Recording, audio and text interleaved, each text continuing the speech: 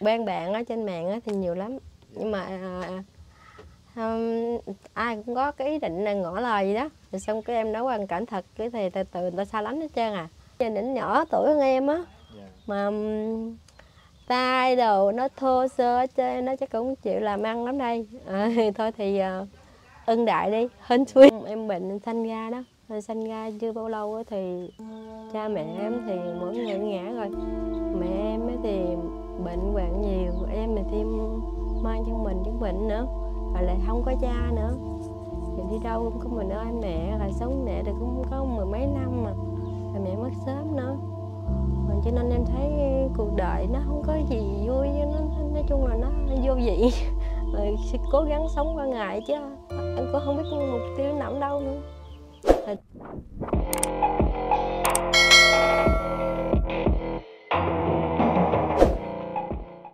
Dạ, Hồng Ka Vlog mến chào quý cô chú anh chị và các bạn. Hiện tại thì em đang có mặt tại huyện U Minh của tỉnh Cà Mau.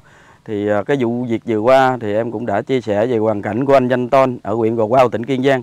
Thì vì sao hôm nay em không tiếp tục cập nhật cái câu chuyện gia đình của anh Danh Tôn để gửi đến cô chú anh chị, mà tại sao đi xuống tận miền Cà Mau xa xôi này? Thì cái chuyện nhà của anh Danh Tôn thì hiện giờ đang dần dần hoàn thiện cô chú anh chị. Cho nên em đi tìm những hoàn cảnh khác để chia sẻ sự yêu thương đến những hoàn cảnh khó khăn hơn. Thì phía sau đây là một cái căn nhà mà được mấy anh em như cô bác vòng xóm đây ví như là một cái câu chuyện tình yêu trong cổ tích của chú anh chị. Cổ tích là như thế nào? Một người vợ tật nguyền mà được lấy một cái anh chồng hot boy cao to đẹp trai. Để minh chứng cho cái tình yêu đó thì hai người đã đến với nhau, có với nhau một bé rất là kháu khỉnh dễ thương.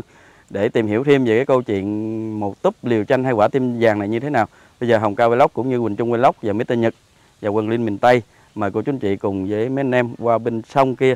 Đây là bên sông đó cô chú anh chị, muốn qua là phải nhờ người rước. Hiện tại thì mấy anh em sẽ nhờ một bà con ở gần xóm đây và nhờ chị để chị chia sẻ về hoàn cảnh của đôi vợ chồng sống trong một cái túp liều tranh hai quả tim vàng này. Và mời cô chú anh chị ạ. Anh Nhiều có nhờ không chị? Dạ. Kính thưa quý cô chú anh chị, mấy anh em khi mà muốn qua được nhà của hai vợ chồng anh chị thì phải đi qua một cái chiếc giỏ lãi như thế này mới qua được nhà bên kia. Dạ. Chị mình là sao với lại hai vợ chồng anh Nhiều chị? Chị là chị ruột của vợ em. Dạ. Vậy là chị là tên Giàu. Còn chồng? Thằng kia tên Nhiều. Giàu Nhiều. Trời ơi. Giàu Nhiều. Hai vợ chồng tên Giàu Nhiều mà quá giàu luôn. Không biết chừng nào mới giàu đâu em. Dạ. Mình có được cái đâu mà giàu. Phía bên xa biết cô chú anh chị một cái căn nhà nhỏ là hiện tại chị đang ở bên đó. Rồi chồng của chị là hiện tại ở đâu chị? Nó ở bên kia mà giờ nó cũng về đây nè. Dạ, nhưng mà hiện tại là anh đi ruộng hay sao chị? Đi ruộng, đi tới trong rừng á thăm lọ. Rồi anh Hồng Ka xuống đi. Xin phép cô chú anh chị em xuống trước nha. Mấy anh em cẩn thận nha. Em hơi nặng ký. Té xong không sợ cho hư điện thoại. Hư điện thoại. Dạ. Đây là muốn qua nhà của hai chồng giàu nhiều là phải đi qua một cái con kênh như cô chú anh chị. Dạ. Đi từ từ thôi mấy anh.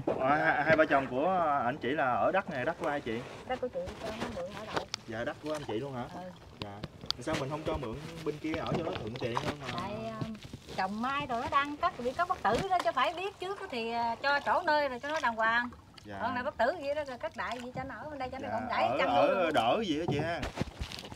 Rồi giống như lỡ như sau này mà có được cô chú anh chị mình thương tình mà ví dụ như cho nhà đồ nơi kia thì chị có cho đất không? Cho nó cắt luôn.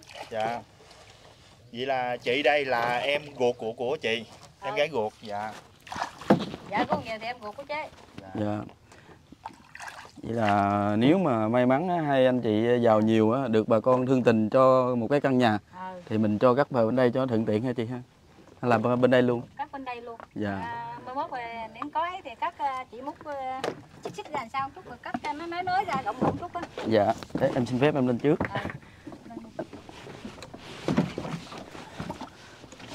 Cho nó ở gần đây đang mà chồng nó có đi đâu đi qua lại đang coi chừng nhỏ lại chứ. Giữ em tiếp, giữ cháu tiếp ha. Dạ.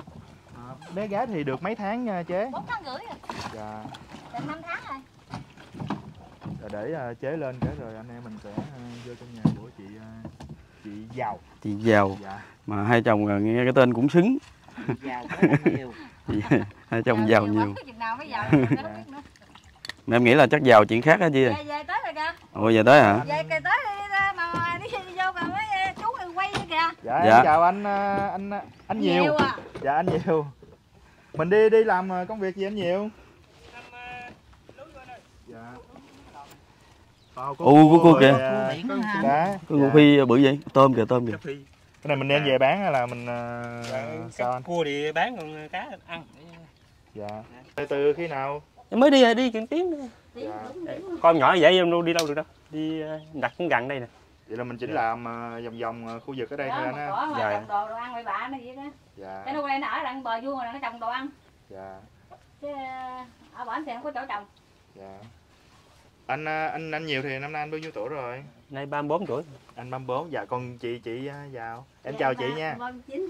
Ủa vậy là chị dạ, thôi lớn hơn mà không sao, nhưng mà anh chị là giống như là xứng mà. Dạ. Dạ. Vậy bé gái là đang ngủ hả anh chị ha? Dạ đang ngủ. Dạ. Tranh thủ lúc nó ngủ em đi chút xíu vậy. Giờ lớn nó lặt nữa, đâu em đi đâu được. Lúc còn nhỏ em đi được vài tiếng rồi, giờ đi chút. Dạ. Vậy cháu hôm nay được mấy tháng rồi anh? Nay được 4 tháng mấy, gần 5 tháng. Tới 23 tới đến 5 tháng rồi. Dạ. Rồi, anh chị là kết hôn với nhau được lâu chưa? Dạ được 5.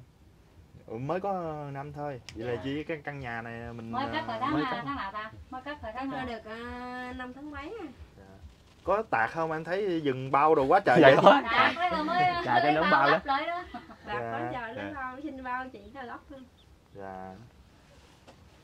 Rồi ơi, bé gái nằm ngủ trong người thấy cưng không? Căn nhà là đúng là cái kiểu như là một túp liều tranh hay vả tim vàng. Trong nhà đi. Dạ dạ. Dạ. Dạ. Xin mời quý cô chú anh chị bên, tại vì nhà của anh chị cũng nhỏ, nói chung là vừa đủ vừa khích hai bên chồng luôn. Dạ. Cũng có giường trước nè, giường sau nè, là kiểu nhà thấy cưng của cô chú anh chị. Che bên đó cũng che nữa kìa. Trên này chắc cũng tạc, cũng dột rồi dữ lắm.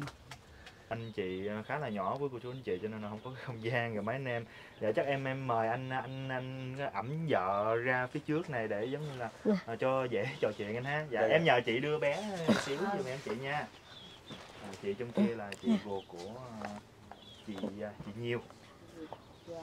Chị Giàu. Dạ. Rồi cho chị ngồi đó cho thoải mái thôi. Vậy là chị là bị mình bị bẩm sinh hồi từ nhỏ tới giờ chị ha. Dạ. Vậy thì giống như là khi mà tụi em vô đây thì tụi em cũng có tìm hiểu với chị ruột của vợ anh á. Thì trước đây là vợ anh là ở chung với lại chị hai bên nhà bên kia. Dạ. Rồi sao mà quen được chị mà hai vợ chồng kết hôn với nhau vậy? Chứ em đi làm trên Long An á. Dạ. Cái em về quê chơi. Dạ. Tình cờ trên Facebook á, nó gửi lời kết bạn. Rồi em mới kết bạn với vợ em nè. Rồi em quen trên mạng á. Vậy là quen trên mạng luôn. Tại sao hay vậy ta? Quen cùng quê. Em quen ở bên xã Bạch Đông đây nè. Dạ. Cũng gần cùng tỉnh Cà Mau rồi em về, em hỏi thăm rồi quen. Làm quen từ từ. Dạ. Quen từ từ rồi cua dính luôn. Dạ. Mới đầu nói hoàn cảnh vậy đó thì cũng từ chối lắm, sợ, vợ em sợ á. Dạ. Rồi em nói chuyện từ từ rồi mới dám chấp nhận, dám thương. Vậy là lúc đầu là anh tỏ tình với chị trước. Chị ngại, chị không chấp nhận. Mới đầu kêu bằng bạn không à, lâu khoảng 1 tháng sau á. Dạ. Rồi mới nói thương. Có nghĩa là anh đã thương chị ngay từ cái nhìn đầu tiên rồi. Dạ. Nhưng mà lúc mà quen trên Facebook đó là anh đã biết chị bị khuyết điểm vậy chưa? Dạ biết rồi. Dạ. Mới quen là vợ em nói luôn. Dạ. Nói vợ bệnh vậy từ nhỏ lớn gì đó. Dạ. Làm bạn thôi thì làm, không ấy đừng có cười. Dạ. Em đâu có cười, em đâu có ngại gì đâu. Dạ. Dạ. Nhưng mà mới lúc đầu là mình chỉ quen biết là bạn bè thôi. Dạ. Dạ. Rồi sau này là giống như là đông đủ tình cảm rồi là mình mới đưa ra quyết định đó ha. Dạ. Rồi ai là cái người mà đưa ra cái quyết định là sẽ đám cưới với nhau? Dạ em. Anh ha. Dạ. Mới đầu em về em nói về hỏi anh chị trước. Dạ. Vợ em không dám.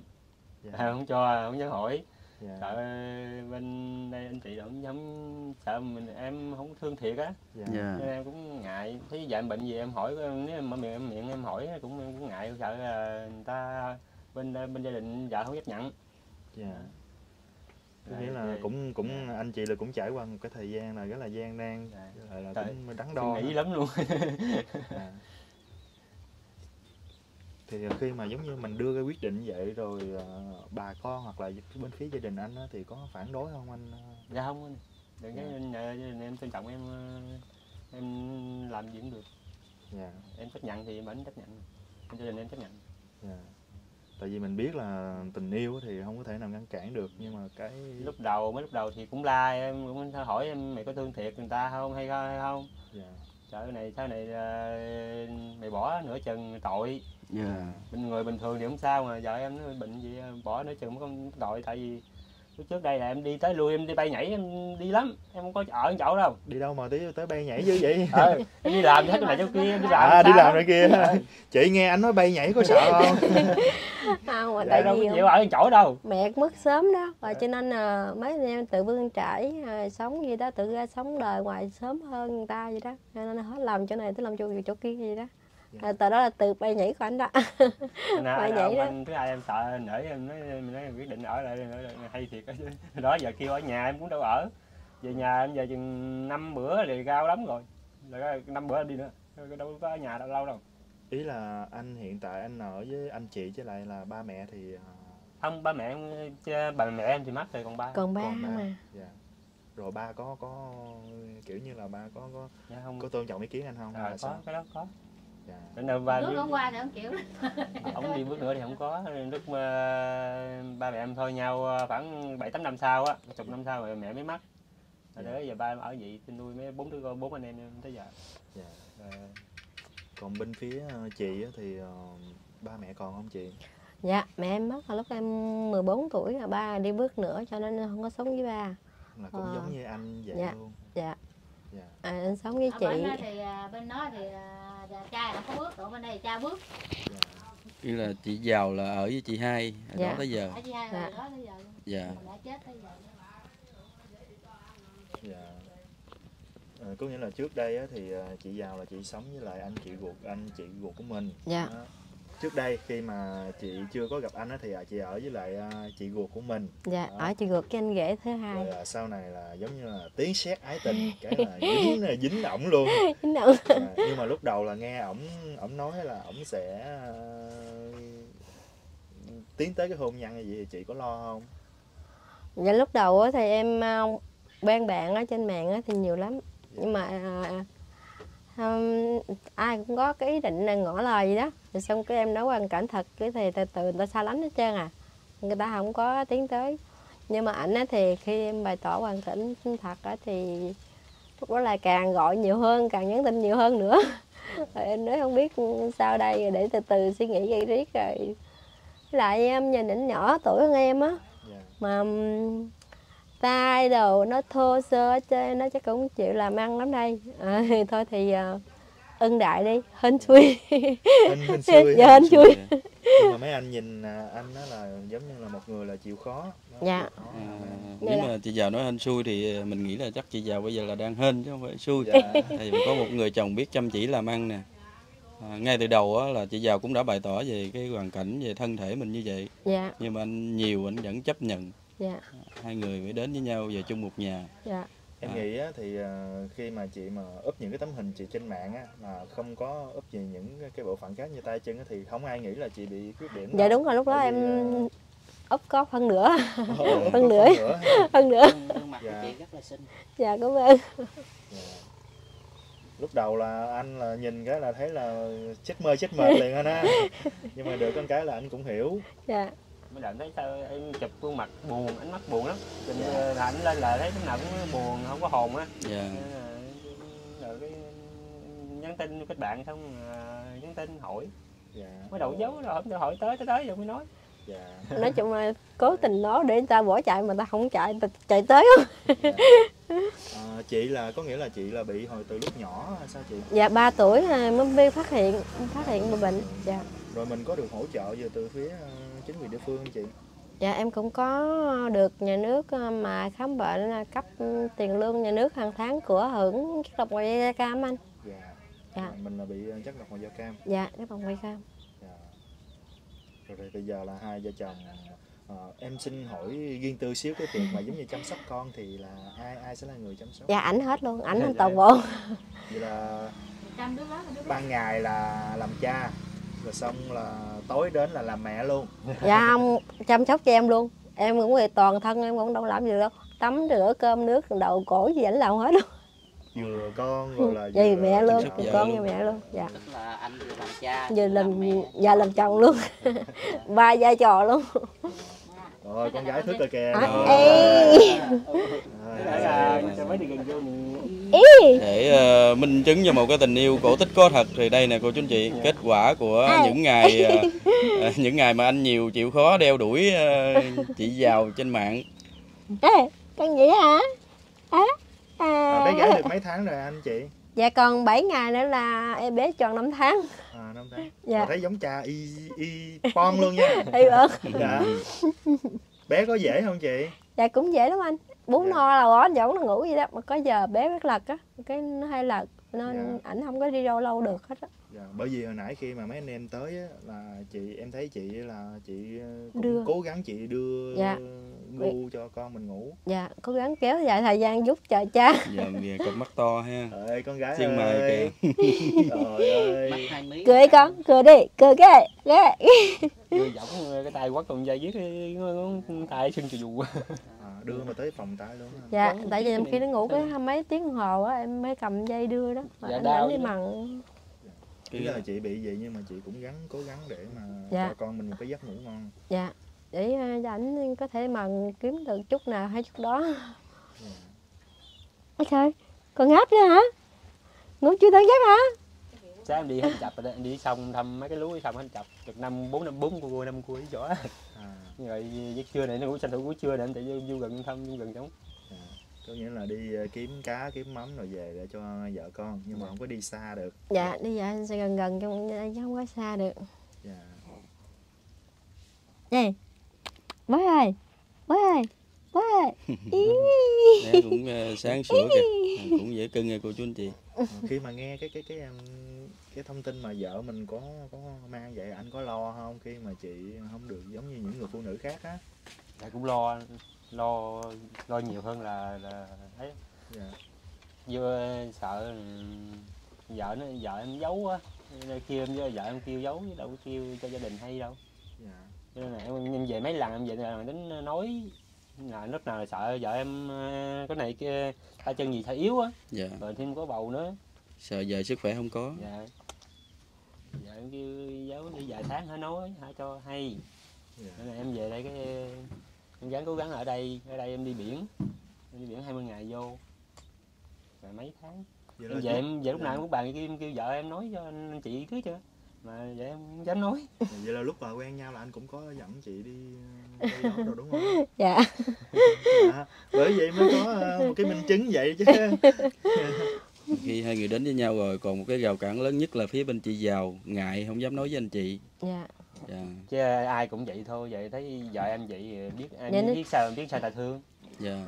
Nói chung á là gia đình đó thì không có ý định là cho em lập gia đình. Dạ. Tại vì sợ giữa chừng đó. Rồi người ta bỏ anh khổ nữa. Dạ. Khổ cả gia đình luôn. Cho nên là không có ý định cho em lập gia đình. Mà là tại vì em em vượt cạn.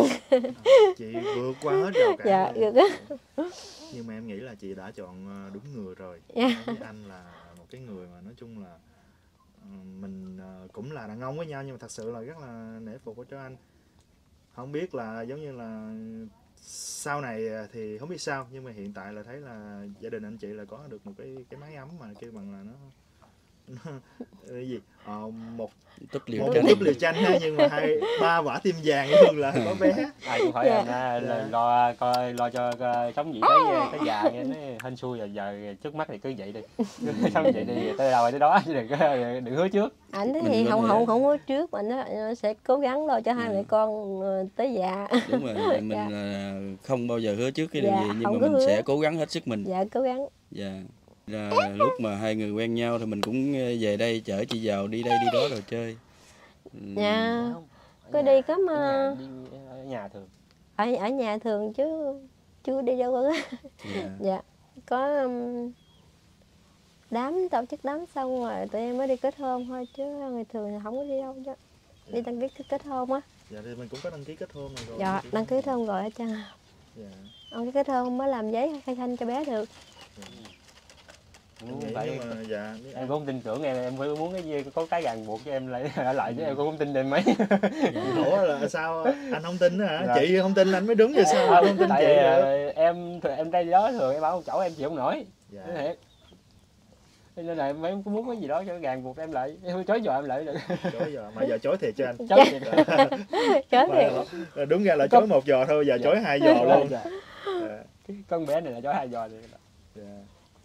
Ở cô chú anh chị mà xem được cái video này thì chắc là cũng hiểu được phần nào làm vì sao là có cái câu chuyện cổ Tích. Anh chị lúc nào cũng nở nụ cười trên môi hết. Từ khi là có bé này rồi là còn vui hơn gấp nhiều lần nữa. Dạ đúng rồi. Nãy giờ em đang có cái thắc mắc là hồi trước anh chị mà quen trên mạng đó là lúc đó đã gặp mặt nhau chưa mà anh chị thích nhau? Dạ lúc đó ảnh em thì có đăng, còn ảnh thì không có, mà sau đó nói chuyện từ từ thì mới rồi dạ thấy hình thôi mà đã thích nhau. Dạ. Rồi khi nào mình mới gặp nhau, mặt lên được nhau? Dạ 3 tháng sau ảnh về quê thăm. Dạ. Vậy là ảnh đi qua tới đây luôn? Dạ qua tới đây. Lúc qua lộ chưa có. Dạ, rồi qua gặp chị hiện thực ở bên ngoài đó, vậy là anh có cái cảm nghĩ không? Em thấy càng thương hơn. Tại vì trước đó là anh đã mến trên kia rồi. Chị vào cũng đã nói hết sự thật cái hoàn cảnh của mình. Kêu quay cho coi nữa mà. Kêu quay cho coi. Cho nên là anh nhiều cũng không có bất ngờ gì nữa khi gặp mặt ở ngoài đời thật. Nóc ta trả với con. Mình cứ nghĩ là sẽ có nhiều cái rào cản về mặt gia đình hai bên. Dạ. Nhưng mà sau khi mình đến đây thì nghe anh nhiều nói thì nó cũng đơn giản thôi. Cha mẹ hai bên cũng đồng ý chấp nhận đến với nhau, cũng có tổ chức một cái lễ cưới, mặc dù nó không lớn nhưng mà chắc cũng đủ làm hai vợ chồng có đủ cái hạnh phúc để đến với nhau. Dạ.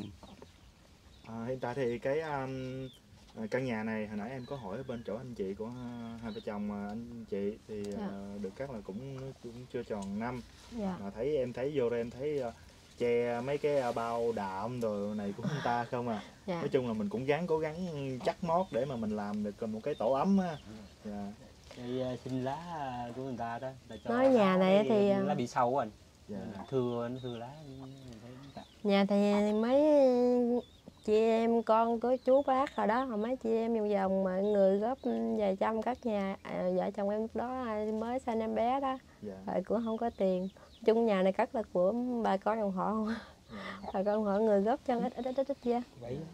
Tại vì anh không có đi làm xa được. Giống như anh nói là anh thích bay nhảy. Dĩ nhiên đi bay nhảy là nó phải có tiền rồi. Còn ở nhà vậy thì chỉ đi lòng vòng rồi kiếm 1-2 con cua với 1-2 con cá về để cho vợ con rồi ăn thôi. Dạ. Rồi từ lúc cưới tới giờ có khi nào mà đêm ảnh có than rồi cực quá rồi này kia không chị? Dạ không chị, cái này thì em chưa thấy. Tại vì lâu lâu em cũng hỏi anh ơi, cực không anh? Ảnh nó không, cực còn khổ gì đâu, hồi đó giờ anh thật cực nhiều rồi. Bây giờ chỉ cần vợ con khỏe mạnh là được rồi, chứ ảnh không có cực khổ gì. Ảnh nghĩ là cực khổ vậy. Mục tiêu thôi chứ cứ đi cái bay nhảy không có mục tiêu thôi, chứ còn cực hay là khổ gì đó em chưa biết. Có nghĩa là hồi đó giờ bay nhảy là do mình không có kiếm được cái mục tiêu. Bây giờ mục tiêu của mình là vợ con rồi. Cho dù khổ cực cách mấy cũng coi như không thôi. Tại vì mục tiêu mình đã có rõ ràng. Nhưng mà em hỏi thật như thế này nè, mình có một cái mơ ước hay là một cái điều gì nó nho nhỏ cho vợ với lại con gái của mình không? Em chỉ ước người sao có có được chút vốn để em sắm vỏ máy với mua lúa, chừng vài chục cái lúa, đặt lúa xong nè, chừng kiếm tiền nuôi vợ con sống qua ngày thôi chứ còn thời gian không ước gì. Đủ ha. Nhưng mà em thấy nhà hiện tại là anh nghĩ một cái căn nhà nhỏ vậy là nó đủ với vợ chồng anh chưa? Dạ đủ vậy, nói gì cũng quý lắm rồi chứ. Nhà quý ha. Bây giờ để cho cô chú anh chị mình xem cái căn nhà của anh chị như thế nào mà quý thì mời với cô chú anh chị mình để mà xem một vòng căn nhà nha. Em xin phép anh chị để mà quay một vòng căn nhà xem như thế nào anh chị nha. Dạ. Thì hôm nay thì giới thiệu một cái túp liều chanh, mà bây giờ thì chanh thì không còn nhiều, chỉ có lá sâu thôi đúng không anh Diệu? Lá sâu này được bà con cho. Túp liều chanh 2 quả tim vàng, một căn nhà nhỏ nhưng mà cũng nhiều công năng đó cô chú anh chị. Cũng có giường để tiếp khách nè, giường ngoài kia, cũng có buồng. Em xin phép vô buồng nha anh chị. Dạ. Anh đóng nhà luôn hả? Dạ. Đã vậy em đóng. Cũng buồng, cũng ngăn nắp, trong đây bếp đồ. Đây là một bàn tay của người đàn ông làm hết. Dạ. Chị vào thì cô chú anh chị cũng biết rồi. Đây cũng có toilet, phòng tắm đồ hẳn hoi cô chú anh chị. Em xin phép quay ở ngoài này thôi. Cũng đầy đủ công năng hết nè, cũng có bếp, cũng có khu vực lưu hũ đồ, thao gỗ đồ. Em không nghĩ đây là một cái bàn tay của người đàn ông mà sắp xếp gọn gàng gì cô chú anh chị. Chị vào thì không có làm được những chuyện này. Dạ. Chị nè, hồi nãy thì em cũng có hỏi về cái giống như là cái mơ ước, cái ước ao của anh nè. Anh cũng có anh cũng muốn có một cái giỏ rồi máy đi đặt lú, nói chung là để phục vụ mà nuôi hai vợ chồng rồi nuôi con của mình nữa. Nhưng mà bây giờ em muốn hỏi chị á, thì giống như mình ở trong cái căn nhà nó nhỏ mà em thấy là cây cối rồi nó không kiên cố thì mình có lo sợ gì không chị?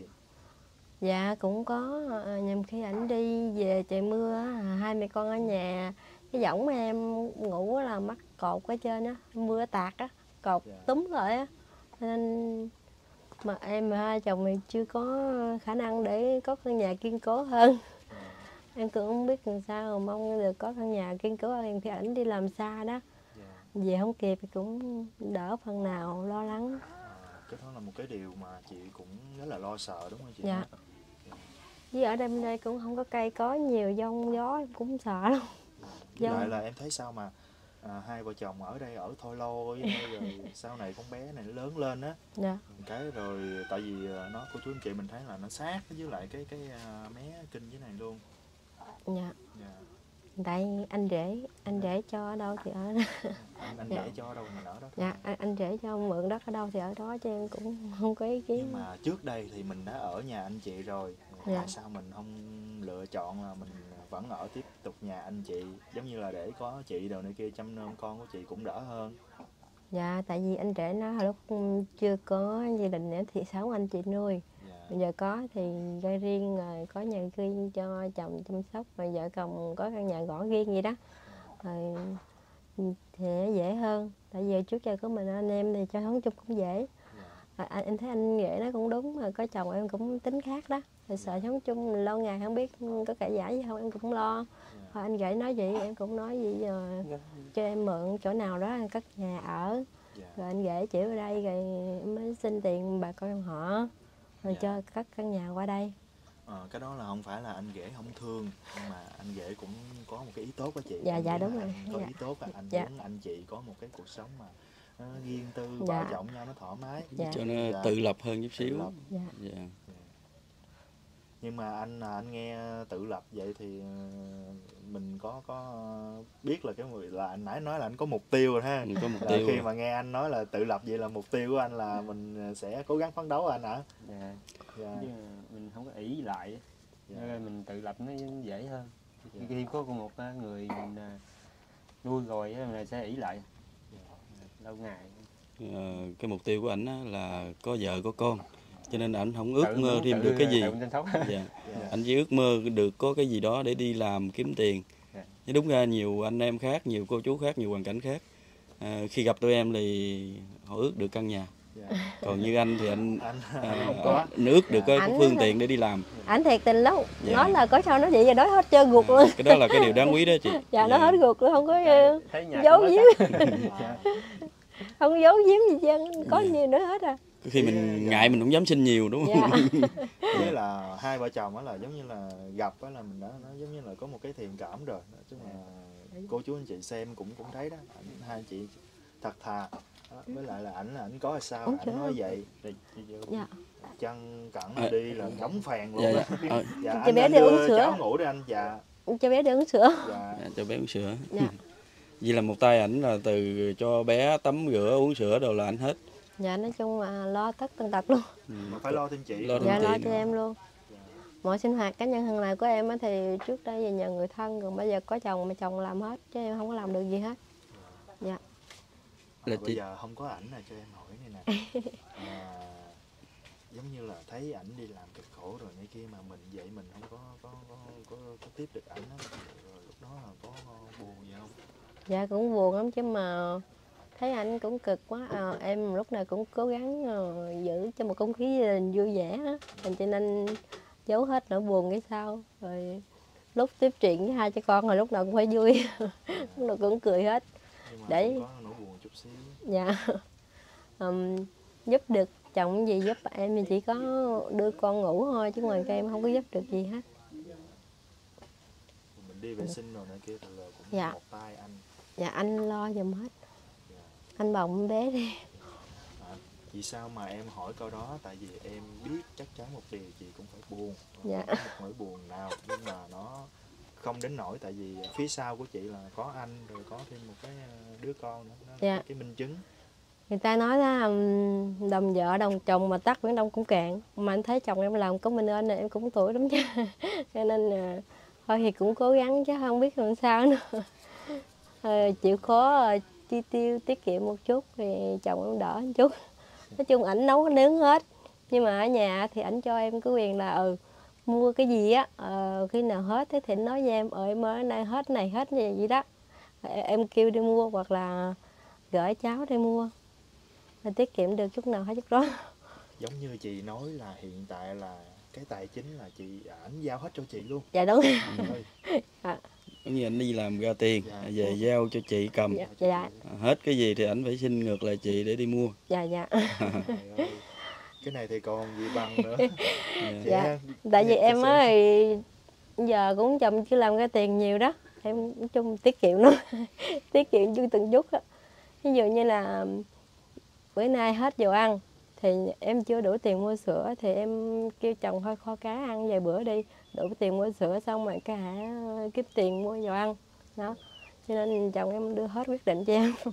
Muốn mua gì mua, muốn làm gì làm. Tuy là chị bị như vậy mà anh vẫn tôn trọng. Dạ. Giống như là một cái người đàn ông của gia đình thật sự. Dạ. Tại vì thông thường thì bên ngoài khi mà cái người đàn ông mà người ta trụ cột á, thì người ta là sẽ cái người mà nắm tài chính, dạ. Mà đưa cho vợ lắm. Dạ. Nhưng mà huống chi là chị, nhưng mà ảnh đã tôn trọng chị, dạ. Ảnh giao hết cái quyền tài chính cho chị rồi. Mà thật sự rất là hạnh phúc khi mà hôm nay tụi em biết và tụi em đến đây chia sẻ câu chuyện của hai vợ chồng của anh chị luôn á. Dạ. Em cũng thấy được ăn ở phần nào khi ông trời ông lấy thì cho em tất cả. Giờ ban cho em được người chồng với đứa con cũng được ăn ở phần nào. Em nghĩ là ông trời không lấy của chị tất cả đâu. Ông trời đang cho chị mọi thứ trở lại á. Dạ.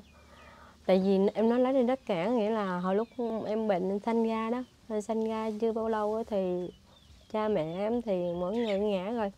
Mẹ em thì bệnh hoạn nhiều, em thì thêm mang trong mình chứng bệnh nữa, rồi lại không có cha nữa. Thì đi đâu cũng có mình ơi mẹ, rồi sống mẹ thì cũng có mười mấy năm mà, rồi mẹ mất sớm nữa. Rồi cho nên em thấy cuộc đời nó không có gì vui, nó nói chung là nó vô vị. Rồi cố gắng sống qua ngày chứ em cũng không biết mục tiêu nằm đâu nữa. Rồi từ ngày quen được anh thì thấy nó có niềm vui là chút xíu. Nghe chị kể đó chính là tại vì ngay từ lúc nhỏ lớn lên là chị đã thiếu tình thương gia đình. Dạ. Không may mắn như được người khác chị ha. Dạ.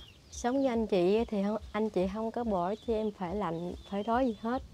Nhưng mà có những chuyện mình không thể tâm sự được với anh chị á, và nó cũng thấy cô đơn lắm. Với lại là chị là phụ nữ nữa. Dạ, có phụ nữ nữa. Dạ. Thì phụ nữ thì khi mà ở chung với anh rể rồi nữa kia nào rất là mất tiền. Dạ cũng như là ông trời đã cho chị lại mọi thứ rồi, đặc biệt là anh luôn á. dạ. Em hy vọng là đứa con gái á, sau này mà lớn lên thành tài ha anh chị ha. Dạ. Rồi là giúp ích lại cho cha mẹ.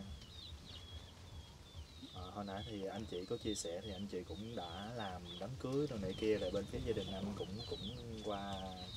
qua để mà giống như là thưa chuyện với lại bên gia đình chị rồi. Dạ.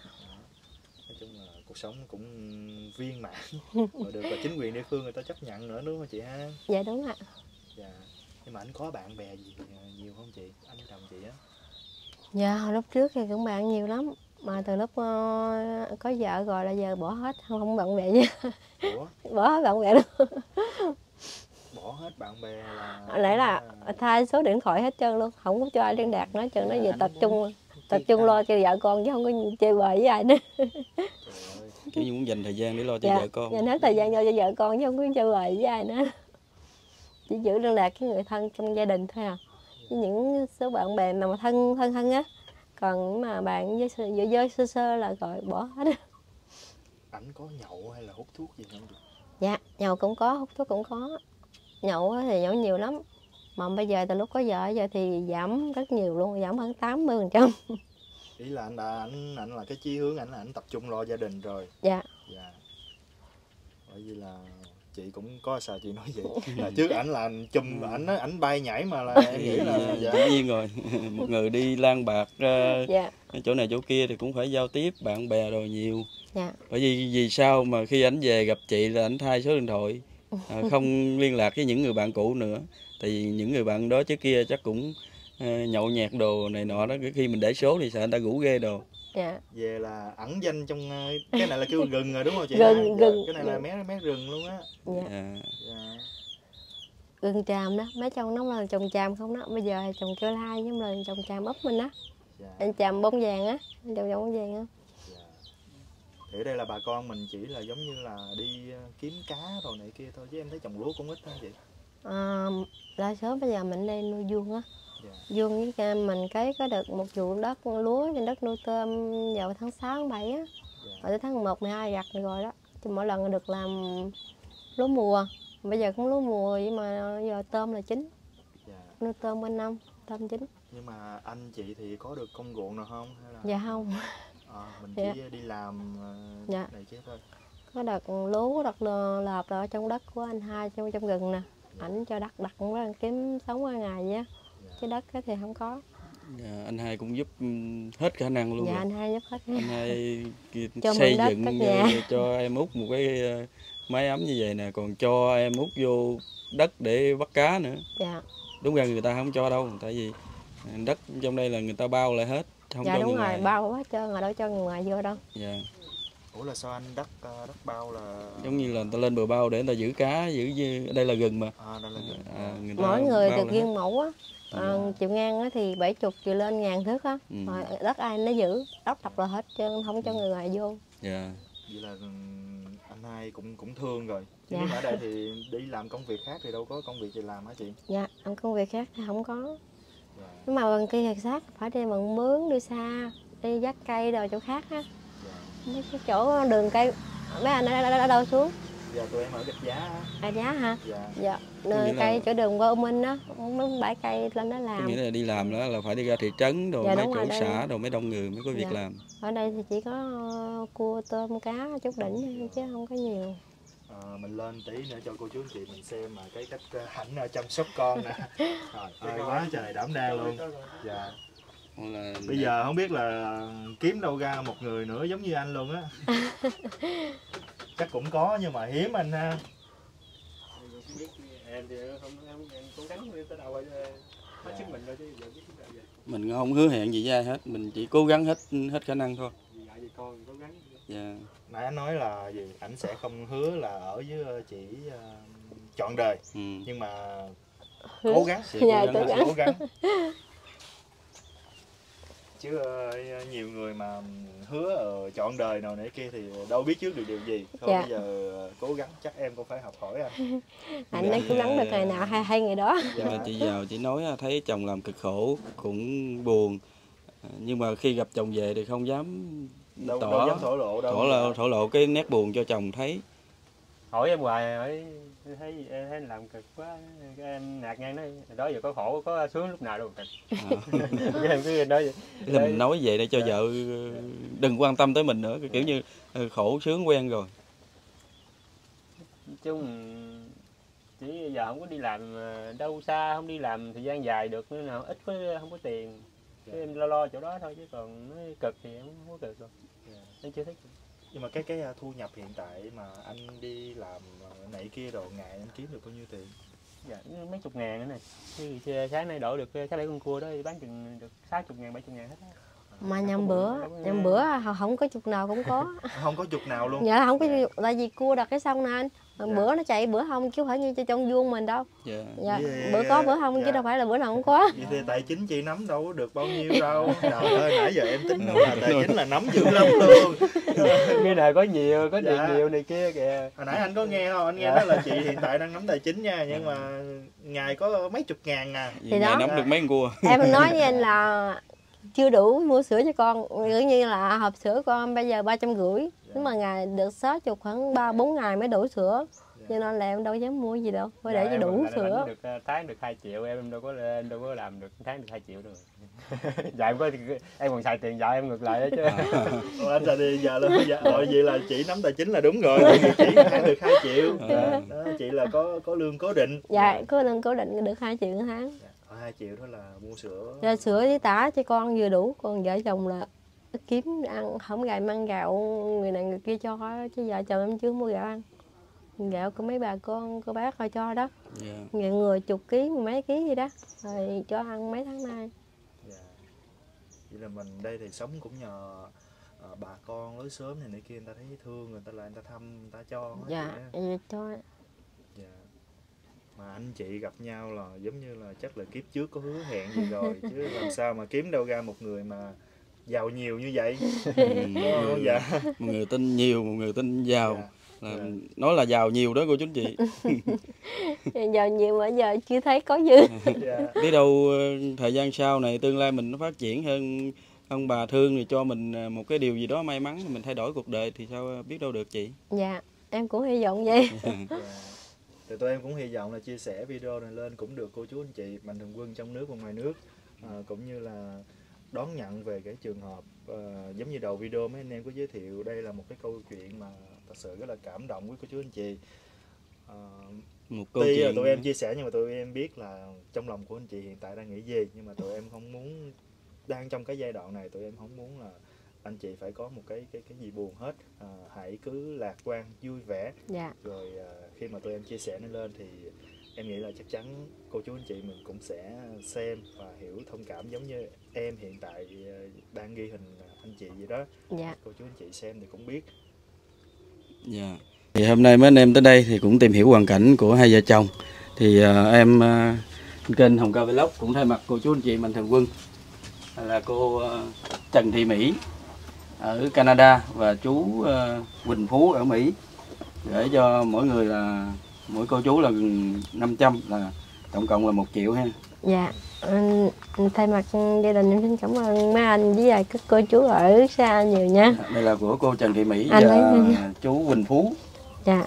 Rồi em cảm ơn rất nhiều hai cô chú với cô cho vợ chồng em ít tiền. Thì hy vọng thời gian tới thì hai chồng sẽ gắn kết hơn nữa, càng yêu thương nhiều hơn nữa. Biết đâu cái cuộc đời nó thay đổi, mai mốt mình sẽ được một cái bước ngoặt nào đó nó giàu có hơn, hay là biết đâu mình có sức mạnh tình yêu rồi mình đi làm rồi bà con người ta mướn mình, có công việc nó ổn định thì nó thu nhập cho bé nó có tiền uống sữa nhiều hơn.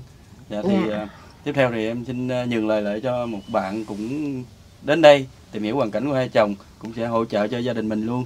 Em xin phép anh chị nha. Dạ.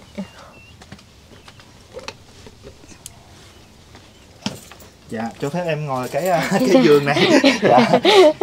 Em thì chị biết sao không? Em dễ xúc động lắm. Nhưng mà hôm nay em đến đây á là em kìm nén lắm. Thật sự khi mà em đi đến những cái hoàn cảnh mà chia sẻ giống như là vợ chồng với nhau mà gặp khó khăn trong cuộc sống á. Dạ. Giống như là nó truyền tới cho em một cái cuộc sống tích cực. Tại hiện tại em cũng có vợ, là có con. Nhưng mà thấy anh ở đây thì là cũng một cái tấm gương mà em phải học hỏi. Đó, thì hôm nay em đến đây thì em cũng thay mặt cho cô chú quý mình thường quân. Thứ nhất thì em sẽ thay mặt cho cô chú anh chị mình trên kênh YouTube của Quỳnh Trung Vlog có cái quỹ để gửi hỗ trợ cho chị 1 triệu. Thứ hai thì Quỳnh Trung cũng thay mặt cho một người cô Kimberly, một Việt kiều Mỹ, gửi cho chị 1 triệu nữa là 2 triệu đồng để anh chị có cái khoản tiền mình để dành mình mua sữa cho con mình đó. Rồi bữa nay mình giữ tài chính cái mình chích ra chút xíu mình mua phần thịt gì đó để cho anh dùng cho anh vui. Vợ có thường mua thịt rồi cho ăn không? Là ở đây ăn cá đồng không mà. Có. Cũng có cho thịt ăn đúng không anh á?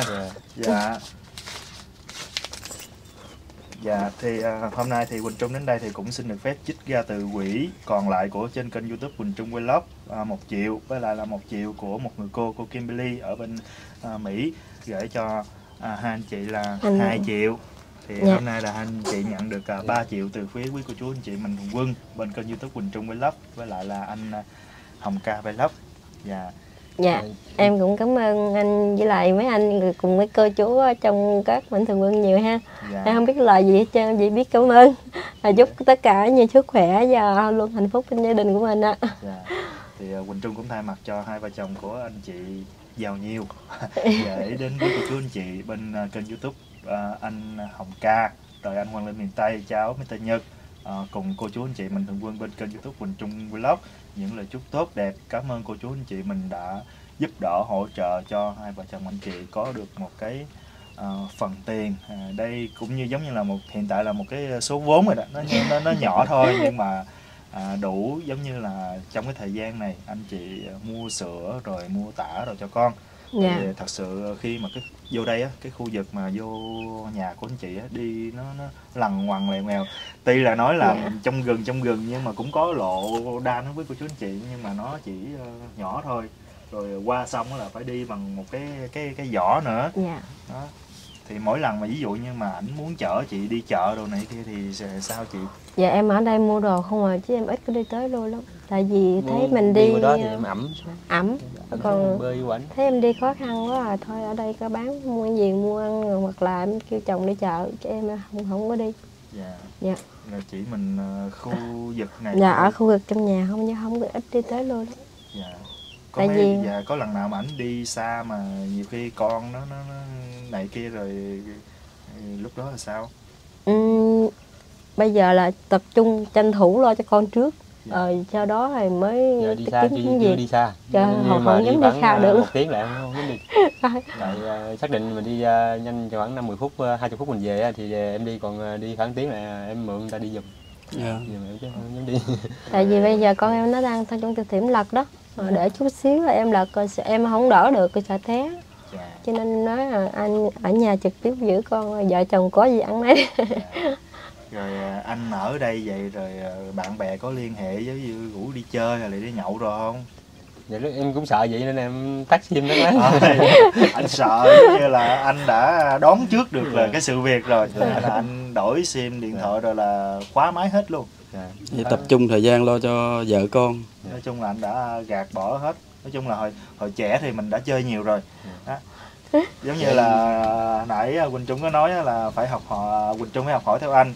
Giờ là trước đây thì em cũng giống như là cũng bay nhảy được cũng giống như anh vậy đó, nhưng mà cũng làm rồi bạn bè rồi này kia cũng rủ ghê rồi này kia đó.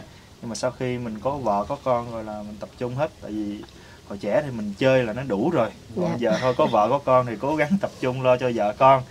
Đó, thì hôm nay thì cái video thật sự rất là ý nghĩa, mấy anh em cũng muốn gửi đến quý cô chú anh chị mình, cũng rất là mong quý cô chú anh chị, quý mình thường quân trong nước và ngoài nước, quý nhà hảo tâm sẽ đón nhận video của mấy anh em về trường hợp của hai vợ chồng anh chị đây.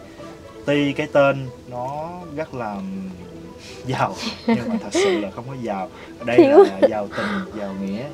Nói chung là nó có một cái tình yêu nó mãnh liệt lắm quý cô chú anh chị. Thì cũng rất là mong quý cô chú anh chị mình sẽ thương tình ủng hộ mấy video của mấy anh em. Thay mặt cho anh Hồng Ka Vlog, anh Hoàng Lên miền Tây và cháu Mr. Nhật chân thành cảm ơn quý cô chú anh chị mình, và xin hẹn gặp lại quý cô chú anh chị mình ở một cái video kế tiếp. Có thể là sẽ một cái video lần thứ 2 xuống thăm lại hai vợ chồng của anh chị và sẽ báo cho anh chị một cái tin vui nào đó. Dạ.